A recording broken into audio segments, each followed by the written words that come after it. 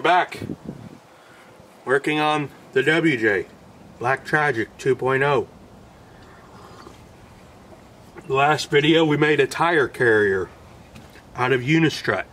If you haven't seen it, go watch it if you want. You don't have to. Made this fancy tire carrier out of UniStrut.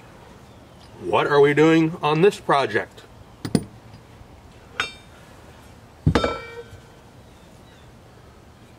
Tacticool storage modular carrier system over here for tools. I'm going to put my subwoofer on there. We showed you that in the last video. On this side, using UniStrut. The wonderful UniStrut. As stated before in the last video, this stuff here is pretty modular. It's wonderful. Even though we really didn't utilize any of that modularity on the tire carrier, everything got welded. You possibly could have put that together just using bolts and brackets that you can buy for UniStrut stuff if you didn't have a welder. But we're going to weld up the base parts, the parts that are going to stay, that are never going to move. I weld those up, and then maybe we'll show you some of how modular this UniStrut stuff is. As usual, this is galvanized UniStrut, so when welding this, don't breathe the fumes in because it is poisonous. Alright, so let's give you a brief overview of what I've already done.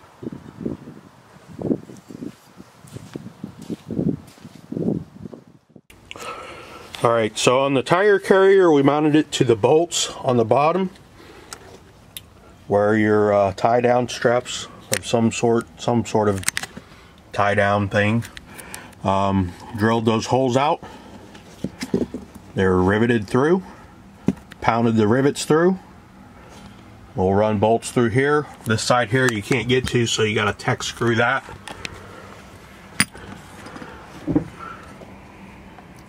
Mount a plate. Run this UniStrut all the way down. That's going to be our base foundation. On the tire side, we had the CD changer bolts sticking out of the side that we were able to utilize. This side we do not have, so I had to come up with something else. Let me see if I can get this in the picture. Here's the trim piece.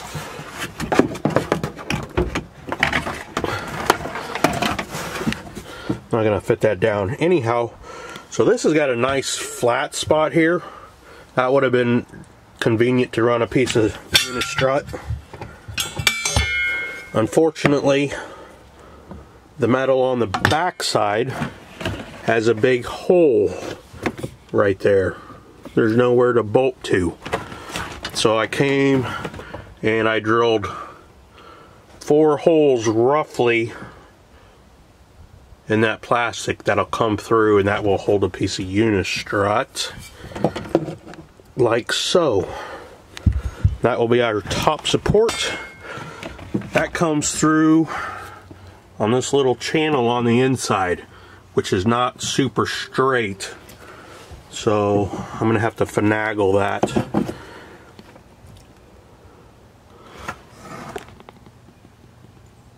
But this will sit on the plastic outside. I may have to put some kind of spacer in between. I'm gonna run this all thread. I can get to the back, put bolts, nuts on the back. I'm gonna run this all thread through, and it will come through those bolts, through those holes on the trim, and bolt to the UniStrut. That's how we're gonna secure it on the side. Be careful drilling. You've obviously got all these wires. Then you've got this side glass you got to be careful with too. So be careful. Pay attention to what you're doing. So let's go ahead. I'm going to go ahead and get this bottom piece, get my tabs on there, get that secured, and we'll go from there.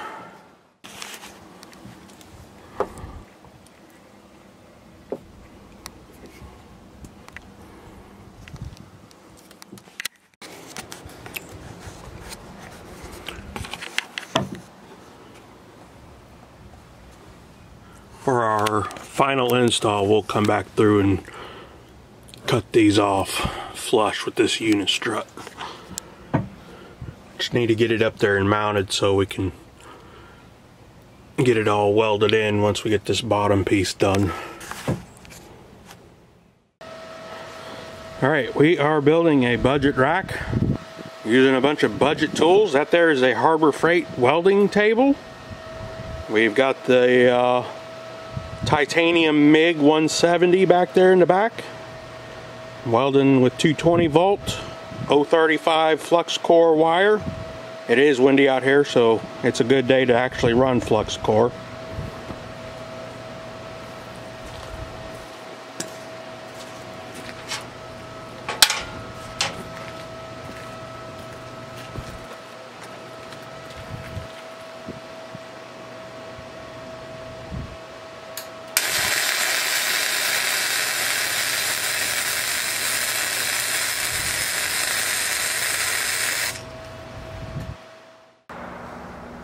What are we looking like? What are we looking like?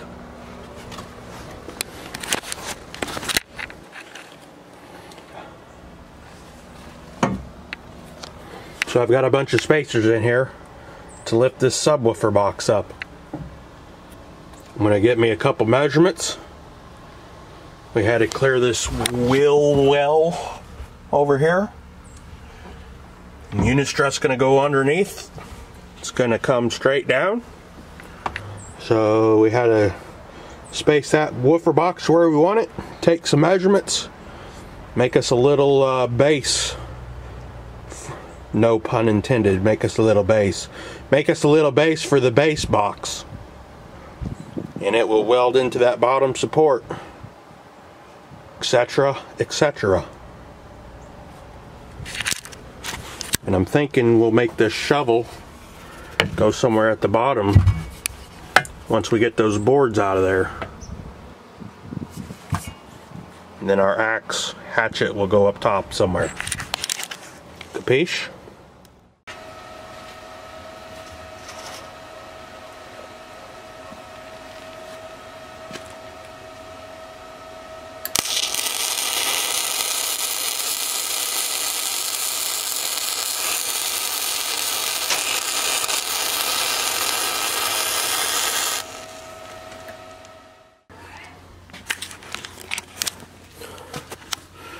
Alright, let me show you what we're looking like here. Okay, I'm thinking about putting the shovel right there. I'm going to run me a couple bars right here so we can secure it. I'm thinking about putting a hatchet right here. Sub box is sitting up there. It will get bolted down to our framework here.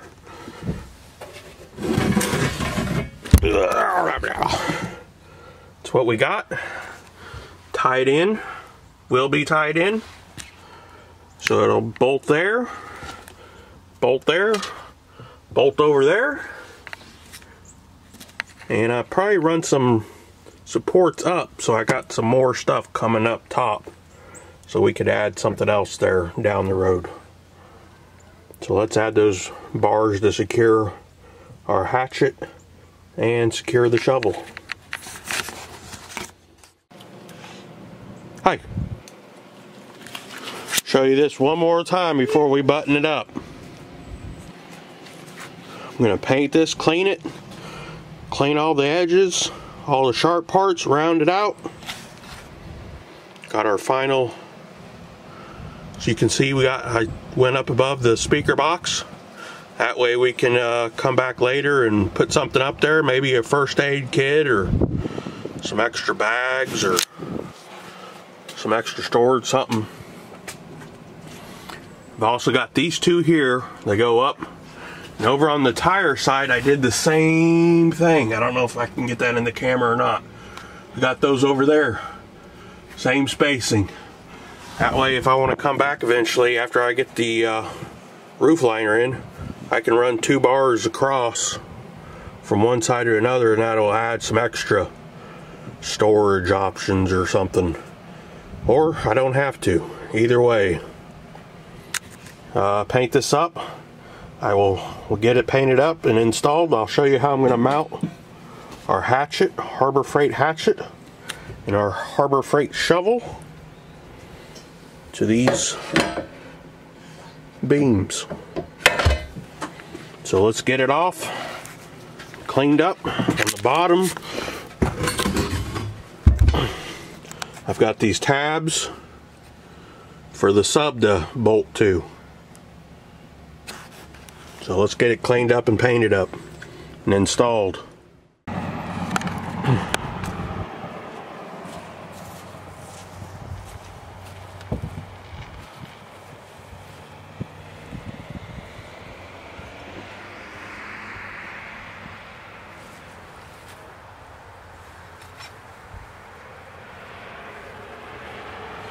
Alright, there you folks have it.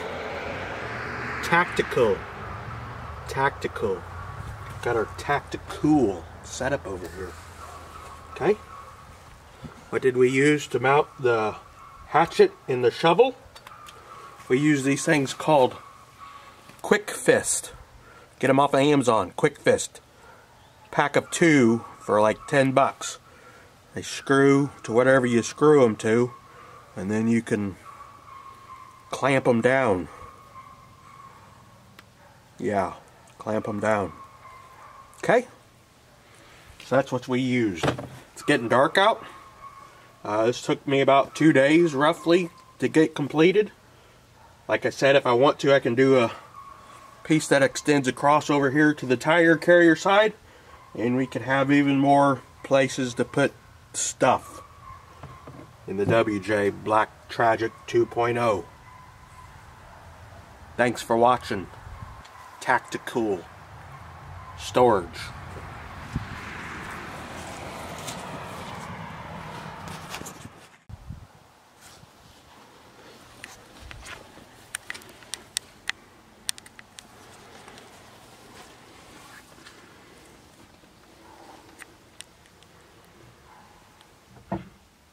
Like I said, we could put more stuff up there in the future.